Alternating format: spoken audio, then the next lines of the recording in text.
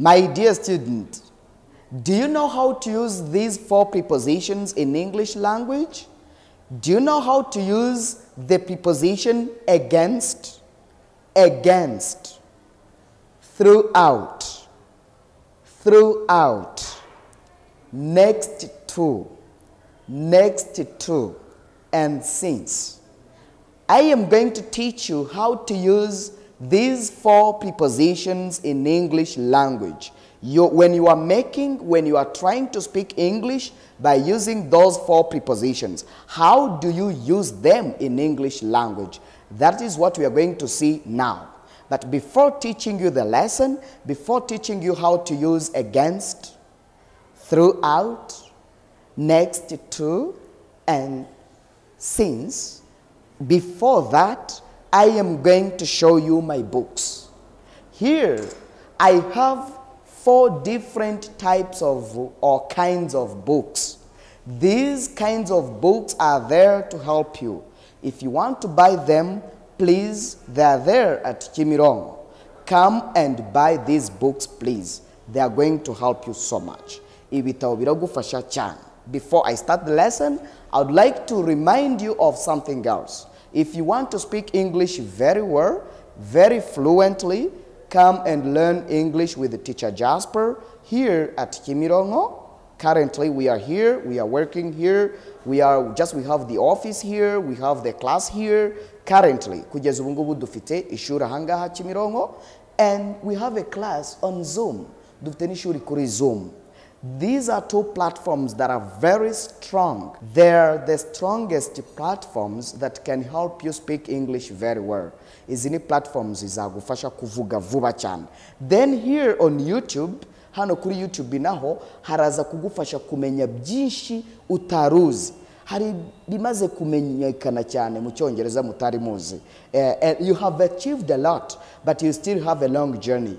Mwageze kuri byinshi kuri channel yacu ya Pan, ariko muracyafite urugendo rurerure. Urwo rugendo rero rurarangirira hehe kuza kwiga hano Kimirongo. Aho noneho iyi channel iri buze kugufasha, mwarimu nawe akagufasha ukavuga Icyongereza. Kuko mu kuvuga bisaba kuba uri mu ishuri noneho kugira uvugane na bagenzi bawe. Bisaba kuba uri mu ishuri hano Kimirongo cyangwa uri kuri Zoom. Aho rero hose turahari kugira ngo tugufashe. Another thing that I want to remind you of is try to subscribe. Please, my dear member of Pan Edutainment, if you are a new student, I urge you, I can sensitize you to subscribe. If you subscribe, you get our lessons every day, every time we upload them. You koze kuri subscribe amasomo yacu urayabona igihe cyose. And send these lessons to your people, please. Ohereza ya masomo niba yaragufashije, we were selfish. We don't like selfishness. We are selfish ati mbonye Icyongereza ati ntabwo nacyohereza ya nshuti yanjye ngo nayizakimenye gutese.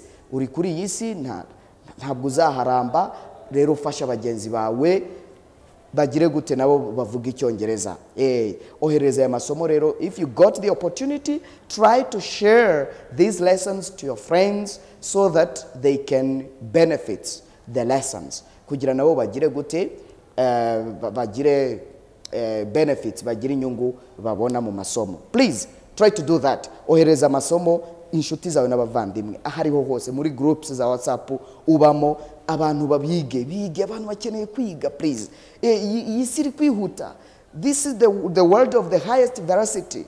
Iyi si ifite velocity iri hejuru, vitesse yayo iri hejuru, iri gutumbagira. Rero jyana nibihe uvuga Icyongereza. Good. Then here we have the lesson of the day. I'm going to teach you some different prepositions that are mostly used in English language. Njya kwigisha prepositions zikoreshwa cyane mu Cyongereza. But before, I want to show you the word that is somehow difficult in terms of pronunciation. Just the way this word is pronounced is somehow difficult, especially for beginners. Ku batangizi b'Icyongereza gusomera ijambo ndetse n'abagerageza kuvuga Icyongereza ushobora gusanga ijambo wajya gurisoma nawe. This is your opportunity to know how to pronounce this word very well. We read it or we pronounce it as throughout. Throughout. Throughout. ntabwo iyi G ivugwa GH. No, we say throughout. Do you see? Throughout. Through like this, then out. Throughout. Iki rero ntabwo ugiye kugusoma niki wabivanga. Through gahauti, what is that? Throughout. Throughout. Nice. That is how to read this word. Yes, very fantastic.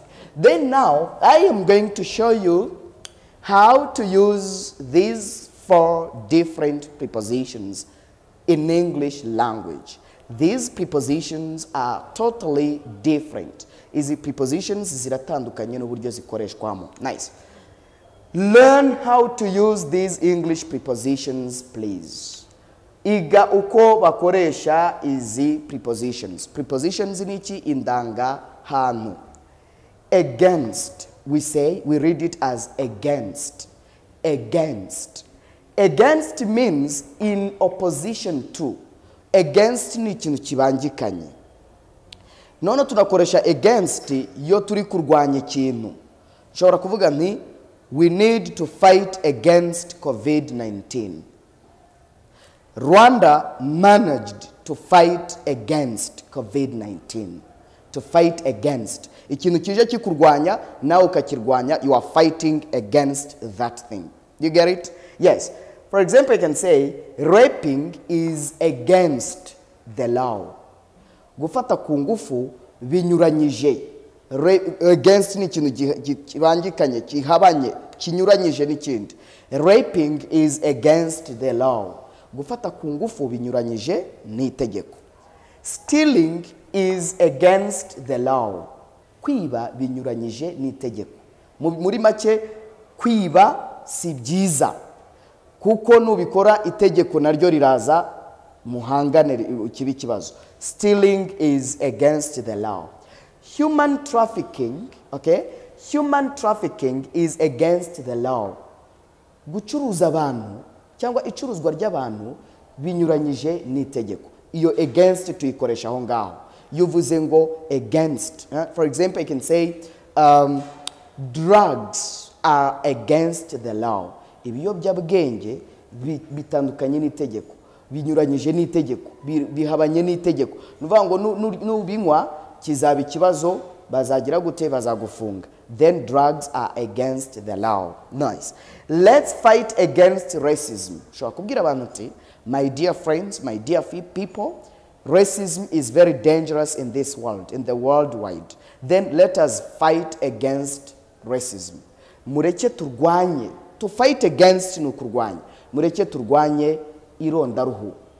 Racism, irondaruhu. Cyangwa ivangura rishingiye ku ruhu. Racism. Yes, this is a very big issue.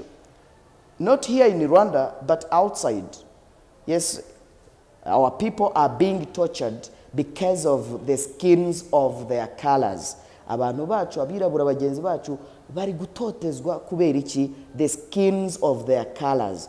Kubera iki? Amabara y'uruhu rwabo. Yes, we are black, and just God created us as black people. Nta kundi twabigenza. Then why are we being tortured? Kuki dutotezwa? Why are we being bullied? To bully. Bully means kubwirwa nabi bintu. Abused. Why are we being abused? Kuki turi kubwirwa nabi? That is not good. Nice. Then you can say, let's fight against racism. Reka turwanye iki? Ivangura rishingiye ku ruhu. Nice. Then here we have what we call throughout. This is another preposition. Throughout. What's the meaning of throughout in English? Throughout means in every part of the place, every part of the country, every part of the room, every part of the village, every part of. Ahantu hose. That is what we call throughout. For example, you can say, rumors spread throughout the country. Rumors spread throughout the country. Ibihuha byakwiye igihugu cyose. Last year, rumors spread throughout the country. Umwaka ushize ibihuha byakwiye igihugu cyose. Ushaka kuvuga uti, yesterday rumors spread throughout the country. Ubwo rumors ni ubwo ni bihuha, ariko ibyo bihuha ubwo ububizi uri kubwira mugenzi wawe. Yes. These rumors spread throughout the country yesterday. Ibi bihuha byakwiye igihugu cyose ejo hashize. That is throughout. You can also say the virus. The virus spread throughout the African continent. African continent. American continent. American continent. Asian continent. Continent. Continent. European continent. Continent bisobanura iki umugabane. Yes. Then you can say the virus spread throughout the African continent. Vango virusi yakwiye mugabane wa Afrika wose. Virusi yakwiye mu mugabane wa Afrika wose. Nice. Then here we have next to. Next to. What is the meaning of next to? Next to means beside. Beside. Yes. I will teach you the difference between beside and besides. Twongeyeho s. Ayo magambo abiri aratandukanye. Those two words are totally different. Beside and besides. But today, uyu munsi turi kwiga beside aribyo bisobanura next to. Beside means nearby. Iruhande, kuruhande, beside. If I can say I am sitting beside John, which means that nicaye iruhande rwa John. Beside means kuruhande. Then here I can say John is sitting next to his wife. Yes. Here you can say John is sitting next to his wife. John is sitting next to his wife means that John is sitting beside his wife. Ni kimwe. Next to bisobanura beside. John is sitting next to his wife. John yicaye iruhande rw'umugore we. The bank is next to the hotel. The bank is next to the hotel. Bank. The bank. It's not good to say bank. Bank. Bank or bank. The bank is next to the hotel. Bank iri hehe? Iri iruhande rwa hotel neza. Nugera kuri iriya bank, hotel nayo uraba wayibonye. Then we say the bank is next to the hotel. Nice. Then we have since. Since. Since. Since means bisobanuye ngo from a particular time in the past. From a particular time in the past. Kuva ku gihe runaka kizwi kiri particulier. Cy'umwihariko yo mvuze ngo since 1998 kuva 98. Since January kuva mu kwa mbere. Urumva mu kwa mbere ni igihe kiri particular. Rero dukoresha since tuvuze kuva, guhera. That is since in English language. Then here you can say this boy has been sick since January.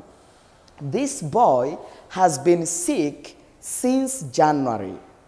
This man has been a robber since last 5 years.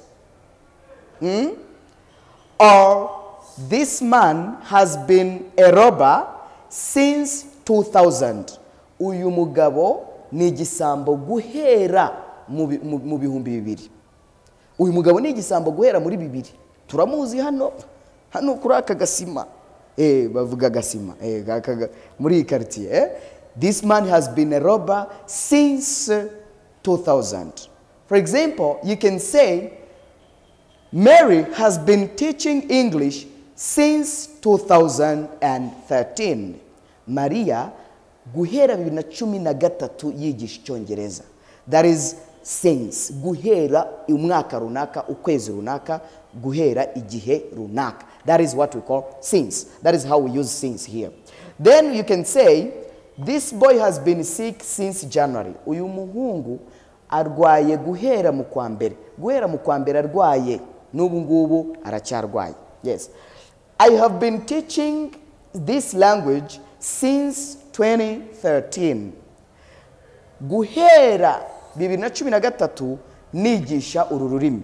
Iyi ni present perfect continuous ivuga ibyo natangiye kugera n'ubu ngubu ngikora. I've been teaching this language since 2013.